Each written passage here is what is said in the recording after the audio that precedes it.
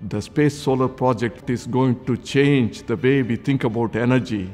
The Space-Based Solar Power Initiative is a very daring effort to provide power to remote locations on Earth by collecting solar power from the sun, collect it in space, convert it to energy, send it down to Earth via microwave waves. So that we can have constant power from the sun on the Earth even when it's nighttime. This project is really a unique collaboration between three professors that are in distinct fields. Integrating those three fields ends up enabling a solution that is so unique and so impactful. It makes it exciting every day.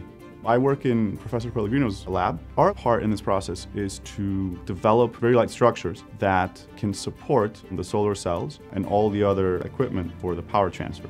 For that, we develop ultralight composite structures, which are also foldable into a very tight volume so that they can fit inside a launch vehicle. My work focuses on the solar cell, the photovoltaic aspects of that.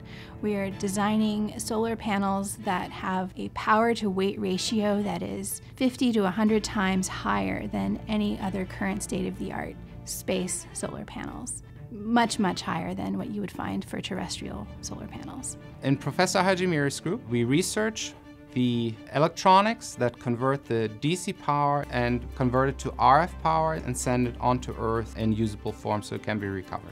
One of the brilliant aspects of this project is that we've made a design that is both integrated and very modular. By integrating everything onto an IC, as well as integrating the antennas onto the lightweight structure and make it one holistic system that does everything at once, helps you tremendously to reduce the weight and reduce the cost to a point where it's actually competitive with Earth-based utility companies. We have a small subunit that we call the tile, and that's repeated identically across the entire area of the array. A spacecraft would have many of these. All of them would work in unison to produce a large amount of energy.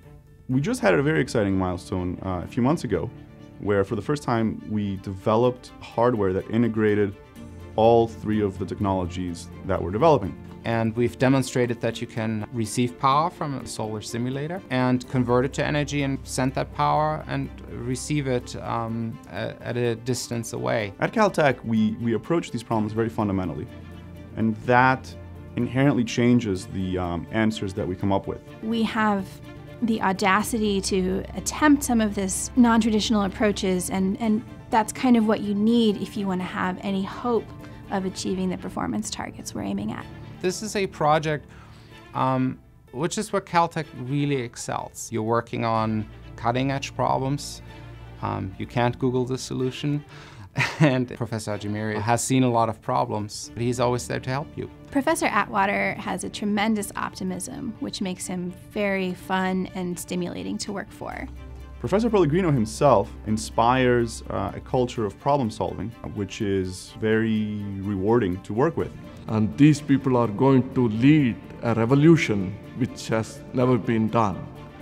And this revolution will make our world a better place. We'll be having energy on demand, anywhere, anytime, any place.